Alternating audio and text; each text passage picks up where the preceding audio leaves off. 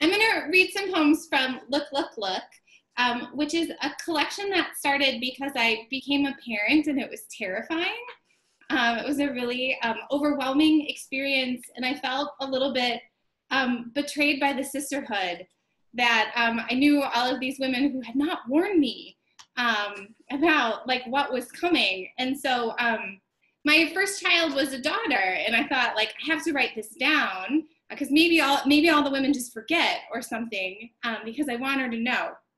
And while it started that way, it really became more of a project of me explaining my own circumstances to myself as a way to sort of puzzle through this very strange time. So I'm going to start with a poem that is set shortly after my daughter was born. And the thing that I found really strange was to go from being two people in one body to being two people in separate bodies. So that was a really alarming, bewildering shift for me. So this is Piece of Rough. The mother is relieved when the husband accompanies the daughter for the bath, when they take the daughter away to check and recheck her weight. In the room, the daughter's body is a balloon, body divided. The daughter needs all the air. The mother tells no one. The mother's body pushes towards some other shape, squeezing the loss, diamond-like, until the emptiness can be cut. The mother sets an alarm to remember to feed the daughter, another to look for more air. The mother stops speaking, tries to inhale less. All slender bruise, the daughter turns yellow. The husband changes her diapers, learns to swaddle her body in receiving blankets. She yellows. The heel pricks begin. The husband goes with her, holds her slip of a body as she meows. In the empty room, the mother keeps her hands on her belly, tries to touch the daughter through the skin. This is Regeneration. Woman, be permeable. Be ocean, be habitat. Instead of woman, say starfish. Find a tide pool. New limbs in place of those you've lost, as if misplaced, as if not dead, as if not plucked from your body, as if not woman. Crawl away with what remains. Sink, scale, absorb each place. Woman, cover your arms in starfish. Wear them across your chest, latched into your hair. Be invisible, be sea. Let the salt crack across your skin. Cradle the water, what flows in and back. Watch for reflexes. There will be enough love, enough everything, they say in support group. There will be enough.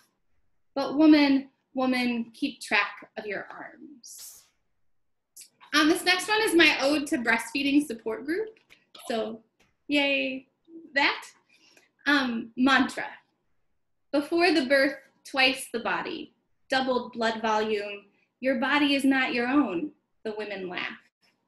Later, in the hospital basement, women sit in a circle nursing. They could be knitting, could be planning a war. Pink, purple mouths at their breasts. The latch, the drain, what you keep alive. They could recite, your body is not your own, but everyone already knows. They could chant, but who has the time? The bloodletting, cream drips onto the floor. The extra plasma and the hearts return to rhythm, and the women, like normal, double-mouthed and thirsty. The vault. About the faulty air conditioner, about the freezer door that won't close, about the cold that won't stay put. She has to live in the world. Energy, frequency, vibration. Woman, what do you want? She reads about mines in a magazine. The turquoise pools left behind, the extraction and minerals, how to peel into the earth's crust like skin and abandon the gash. You can look, the voices say, but all the jewels have been harvested, set in another crown. They say delicate, hidden, when building means taking away, to strip. Her milk drips on, pearl after pearl. She is not a disease. She gives over to the daughter the way the daughter finally gives over to sleep. She calls out for the body that has gone missing, for what has been carved away. Rattle, woman, make the noise. So when I was writing these poems, I was finding that there were some things that were really hard to say. And that's, I think, the thing that poems are good at, right? Is maybe saying the thing that's really hard to say. So I found myself relying on some tools of surrealism to say the things that were hard to say, but also thinking a lot about how different pronouns made it possible to say some things that were harder to say, like as an I, that I could say as a she or a you. So I'm gonna read a couple poems that maybe demonstrate some of those strategies.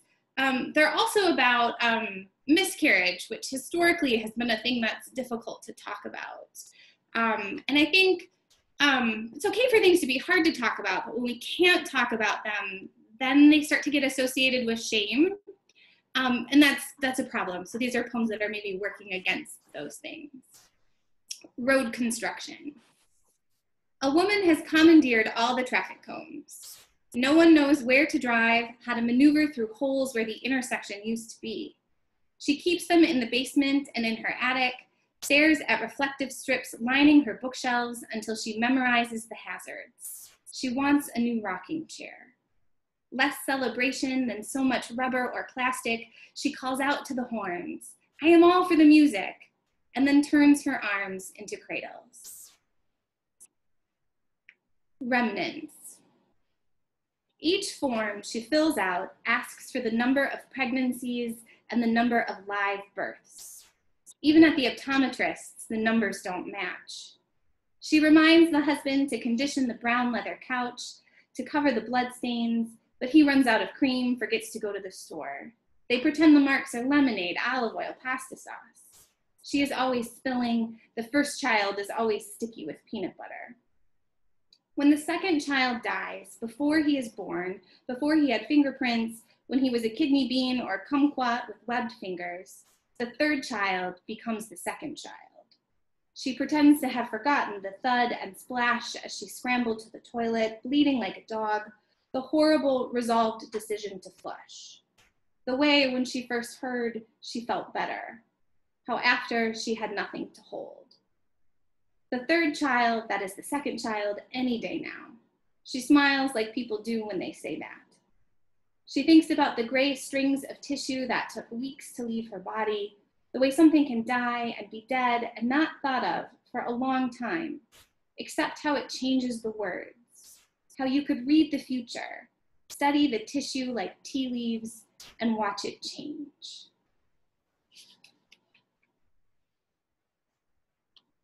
This poem is called To Hide, and it's about the moment that I realized my toddler daughter was starting to internalize cultural rules about gender and behavior, and that I had thought like maybe I could stop that from happening, and couldn't.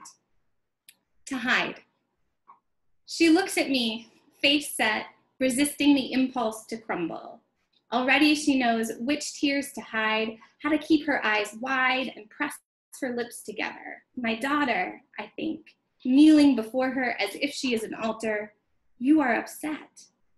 How she finally chokes against my shoulder, how she wants permission to feel, or a place, a name for her pain, and a body that pretends strength, which promises to keep her whole. My daughter, I think later, as I sit on the lid of the toilet while her brother thrashes inside my belly, sobbing into a bath towel so they won't hear in the other room. All the broken bodies, the wet eyes of my mother, of her mother. I kneel, terry cloth in my mouth, but I don't know who is the prayer and who is the God. What am I supposed to promise? My mother, she is singing now, running at the door. Where is my mother? Illusion for a while. I put on the body, the permission while it lasts. And my daughter was born ancient. She's a really old soul. Her preferred term for me is mother. I tried to go for like mama or mommy for a long time, but she calls me mother, which always, there's a lot of glances at the grocery store when your little 5-year-old is like, mother. The speaker of these poems starts to find a little bit more agency and claim a little bit more agency with the birth of the second child. So I thought what I'd read now is the birth story of my son. And this is really how it happened. Release. I initial here and here, endorse the consent so I can get back to my body, as if the son cares about letter work, about letters as if paperwork can contain this wave. My body has its own permission. The nurse wants me to lie down. I have been fully informed, the forms say. Indeed, this time I kneel on the bed, face the wall. I growl and bear, my body yawning as the sun slips out. The nurse is surprised. The closest doctor pulled from the hallway, arms out and still shouting, "Do you intend to give birth in this position? Do you intend to give birth in this position?" This time I look at the placenta. I look at the stained sheets. This time I look at the baby. Even when I roll over, pull him to my chest, I am on my knees, always these days on my knees, the son and I signed in blood. I have read and understand. This time I cut the cord myself. Quick change. She keeps her body around the house. There is body in the coat closet, in the hall by the front door, body under the bed in plastic bins, a pile in the garage by the recycling, the spares, she calls them. She misplaces her body like she misplaces her keys. She releases it, lets her body carry her from this room to that, lets her body stretch until it must be replaced. It is better this way, she says, slipping into a fresh one as the baby cries, and never have to worry about being recognized. Got just a couple more. This one is called Line Nigra. It's a little vocabulary lesson. The Line Nigra is the line down the belly that is left when the abdominal muscles start to separate to make room for a baby. So this poem is about that line. And most of the time, muscles come back together just fine, and sometimes they don't.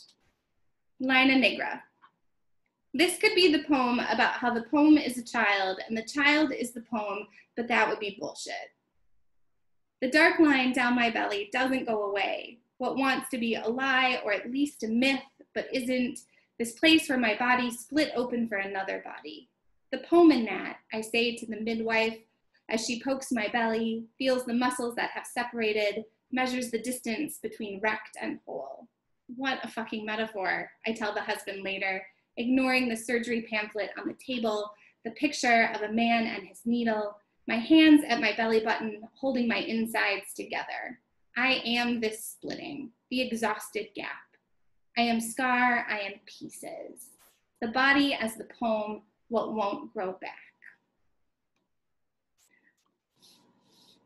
This next poem comes from where my children were born, which is Kansas. The poem's called Tornado. Lots of storms there in Kansas. They are not very worried about the storms in Kansas. And as a non-native Kansan, that's a little alarming. There aren't a lot of places to hide in tornadoes. They don't have a lot of basements, that kind of thing. So there are often these safe rooms, these like small steel boxes that people put in their garage, shelters, that kind of thing. So this is a poem that's about vulnerability, about what it means to have to keep other people alive. Tornado. I insist on a safe room, something guaranteed to stand the wind. This is life on the prairie, I say. The men bring bolts, drive rebar through concrete. We make everything hard. The steel room out in the garage, loaded with gallons of water, the extra pairs of shoes, the threat. I know a mother who plans to tip the dryer over her children during a storm. What can I do, she says, and we all nod. The weather is easy enough. After the children are asleep, I make dinners for the week and freeze them. I refill the soap dispensers. I sort laundry as if I can hold back the threat. I curl against the tile floor in the kitchen and stay up late making lists, drawing maps. When I mistake the wind for a woman weeping, I wake the husband. Where can I get more steel? I ask him, my fingers on the baby's chest, counting breaths. And this will be my last one. This is Taking Care. I sit with my grief, I mother it. I hold its small, hot hand. I don't say, shh. I don't say, it is okay. I wait until it is done having feelings. Then we stand and we go wash the dishes. We crack open bedroom doors, step over the creaks, and kiss the children. We are sore from this grief, like we've returned from a run, like we are training for a marathon. I'm with you all the way, says my grief, whispering. And then we splash our face with water and stretch, one big shadow and one small.